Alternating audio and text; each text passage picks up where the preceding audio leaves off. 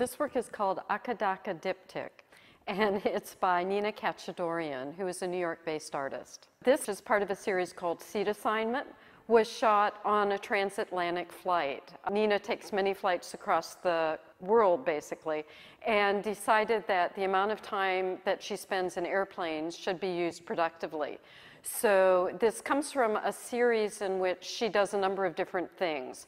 This one, as you can see, or maybe you can't see until you get up close and look at it, is based on Flemish portraiture.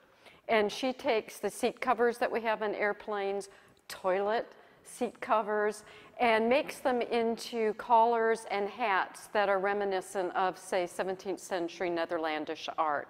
And she's taken a whole series of pictures of herself in different poses. And what she basically does is gather all these white materials together and go into the bathroom in the plane using her iPhone and photographing herself there so she can look in the mirror and make sure it looks right. So a number of these are straight photographs, but then this is a new dimension for her where she synced herself up to AC/DC songs that are about transatlantic flights.